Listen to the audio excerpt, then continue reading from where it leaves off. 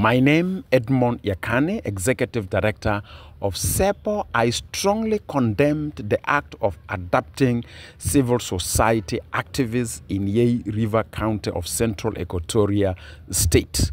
We have two activists, namely John Kenyi Santino, who works as Monitoring and Evaluation Officer for Rural Women for Development, and his colleague, Mr. Mandela Stephen, that works as an extension worker for the same organizations, were adopted on the 5th of September in a location called Logo on Yei Meridi Road.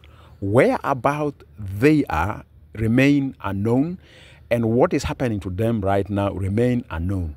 As a civil society activist, I would like to take this opportunity to strongly demand those behind the act of adopting Mr. John Kenyi Santino and Mr. Mandela Stephen that to ensure that their safety and their security is granted. Because this is a total violation of human rights. At the same time, it is an act of shrinking the civic space, and also it's an act of undermining peace and stability in the country.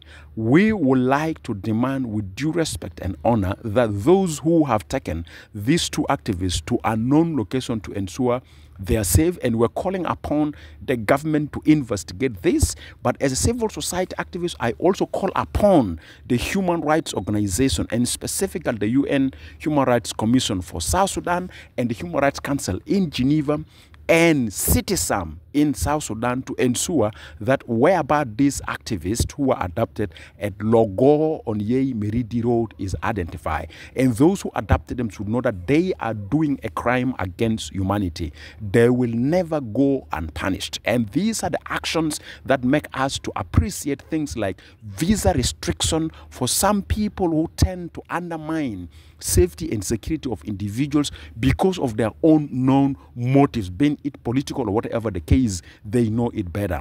I strongly call upon CITESAM to take an immediate action in Yei to investigate where these activists are, because they are adopted at the season of the political transition for the implementation of the access. And we CITESAM to come out with an open and public report, but also we call upon human rights organizations that are working on the human rights. We all put our energy to identify where these activists are. Those who are behind their situation of disappearance should release them immediately without any condition, so that they can join their families and they can join their parents and they can join their loved ones to stay together. And I hope that the authorities in Yei River State will take this seriously and follow it up. And I respect and honor all the authorities in Yei at their different capacities. They can help us in providing a public information what exactly happened to these two activists. This is an act of shrinking civic and political space. This is an act of a violation of human rights. We will not remain silent. We will follow,